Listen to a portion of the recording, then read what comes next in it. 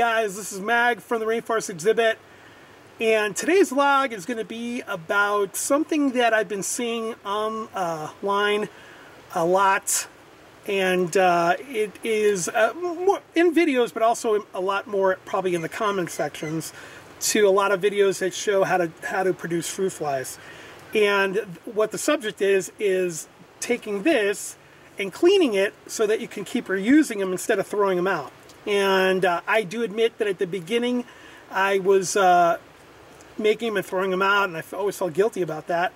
And so I decided to start cleaning them and seeing what the big deal is about just reusing them. They're plastic, they're not going to... Obviously if they have a hole in it or something and there's going to be a leak or something, maybe you have to chuck it, but most of them aren't that way, and if you're careful they won't break. But I wanted to make this video and show you how I clean these and how I can reuse them, even the lid that gets really gunked up. So that's what this video is about. As I said, what I'm going to be doing is cleaning a used fruit fly media container. You can tell by this, this was a Heidi fruit fly container that I used back in January. The top is all gunked up. The Excelsior is all destroyed. There's still some good media on the bottom, but basically it's dead. So I'm going to be taking this and cleaning it so that we can reuse it instead of adding to the garbage haul of the week. And also it'll save you a little bit of cash too, so you're not buying these and just chucking them out. I will say in the 90s, late 90s, when I was doing this, we used to use mason jars. And mason jars we cleaned. We didn't just throw them out. So it's actually, after I'm done with these, I might start using mason jars again instead of using these. And if I do, I'll put a video on here how to use the mason jars and what to cover it with and all that. But for now, I'm just going to use these plastic containers, and I'm going to clean it and then show you what it looks like. Alright guys, so what I usually do is I take the old media that's in here and I'll put it, I'll dig a hole outside where I usually put the dog waste and bury it. The soil just, turns into compost. And I'll usually put it in that hole. I'll just dump it all out and it'll disintegrate or dissolve on its own. But for this video, I'm going to put this on a paper towel so you can see it, and then I'll just I'll throw it out in the hole after I do that. But just so that you can see what I do and how gross it is.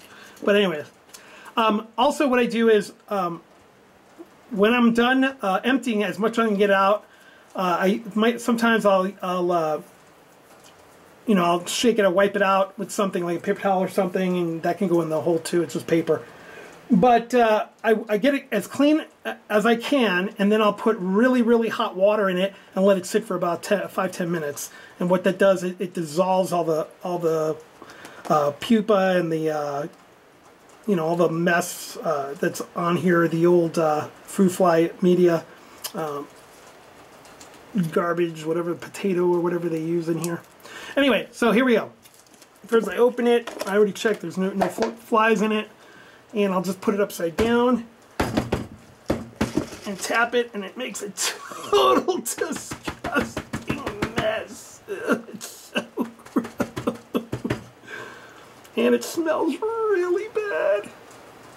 That, I think, is why nobody wants to do this.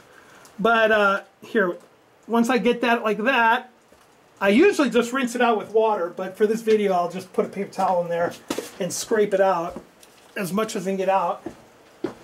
I use a stick because I don't want to freaking touch it. It's really... Anyway, so I'll just run that in there.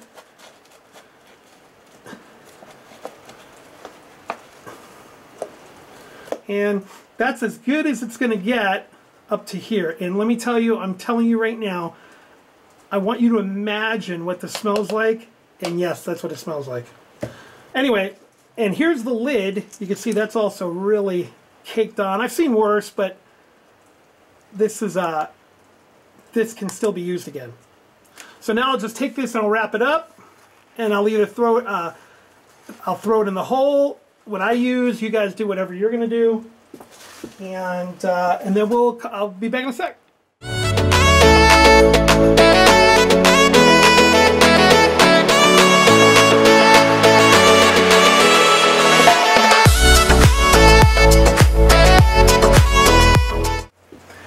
so now that I have it all out, I'm going to take some hot water that I have on standby, and I'm going to pour the hot water in it.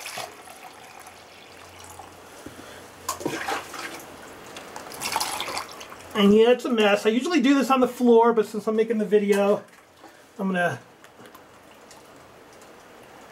just show you what it looks like. And then that'll sit for about 5 or 10 minutes, and we'll be back. Shut up! Will you shut up? Ah, now we see the violence inherent in the system. Shut up! Oh, come and see the violence inherent in the system! Help! Help! I'm being repressed! Bloody peasant!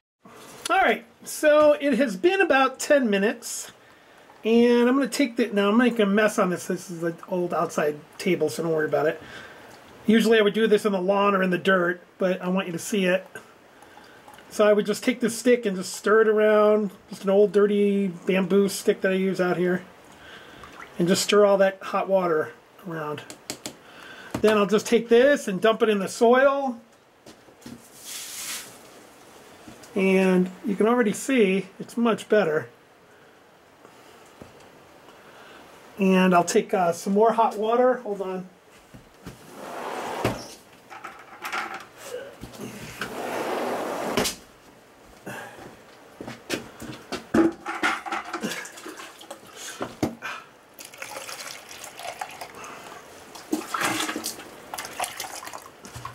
Yeah, I'm making a mess. Sorry. And you see I just scrape all the, using the stick, just use a wooden stick and just throw it away out in the yard or in the woods, or use maybe a piece of plastic, just wash it and keep it every time you do it.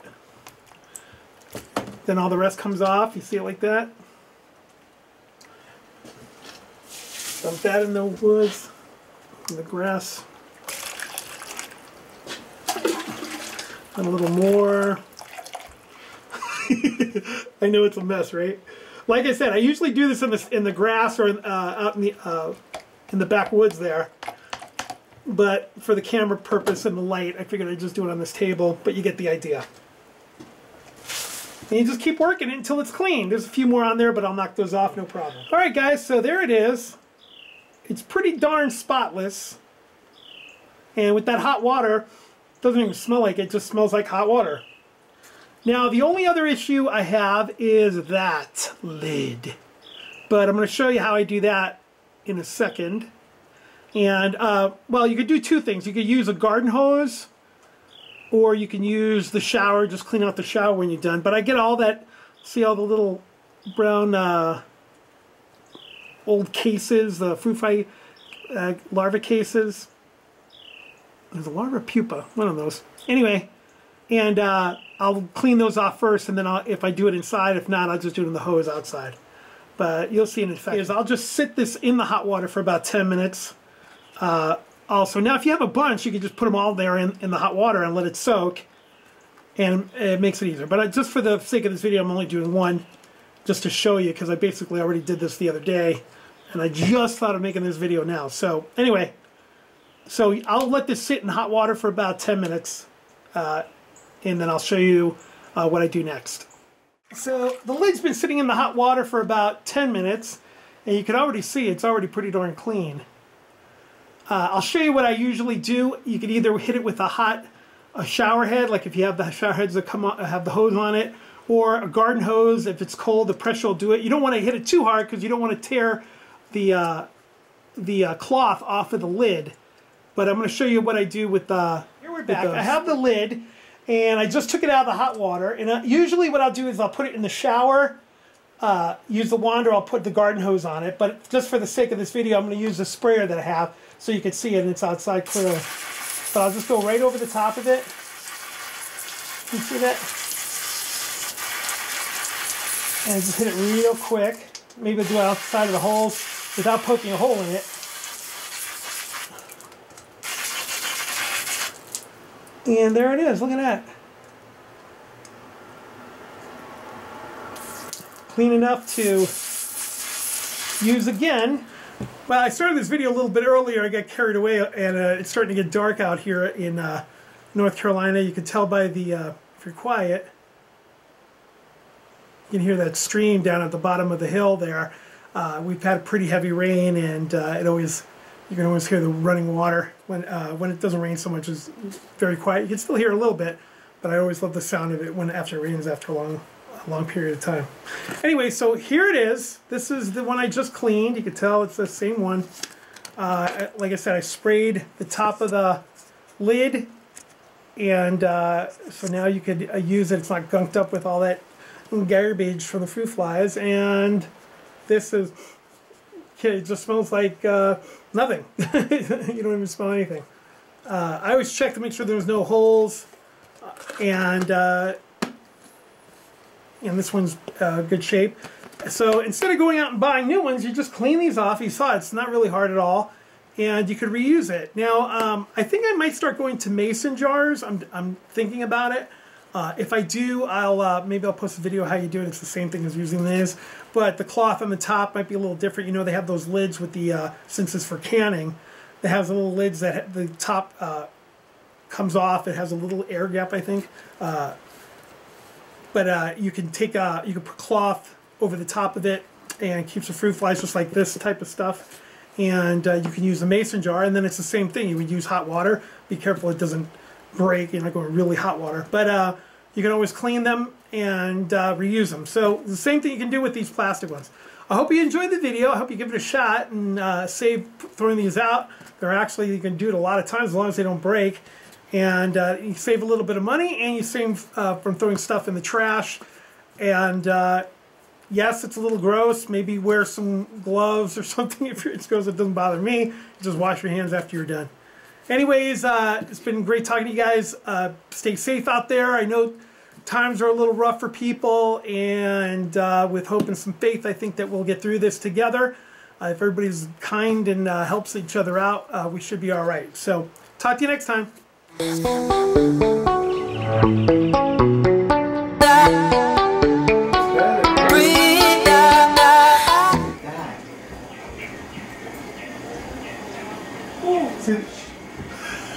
Holy shit! What do you think? Damn! Oh my god. Oh shit! Wait, you're not supposed to curse. No, he said shoot. How'd you take this from the zoo? Oh my god! He made this. No, I had a company make it. I had to take that back door off. That whole door had to come off to get it in here. I'll show you all the pictures. And did you see he lifted this up by himself? Are you That's for real? No. I had to stand. He did like the Egyptians did it. Whoa. Yeah, a little bit. Yeah. No, like this. Dun, dun, dun, I dun, know. dun, dun, I saw it. That was pretty cool. Yeah, that's the only way we could do it. I know, because I was actually plotting to try and come down here and help you. Really? Yeah, but then you figured it out. Yeah, I it said, was terrible. Oh, You see God. the frog right there? No, wait. Right there. Oh, wow, they're huge. Yeah, I know. Look at that alligator. God. Alligator. Yeah.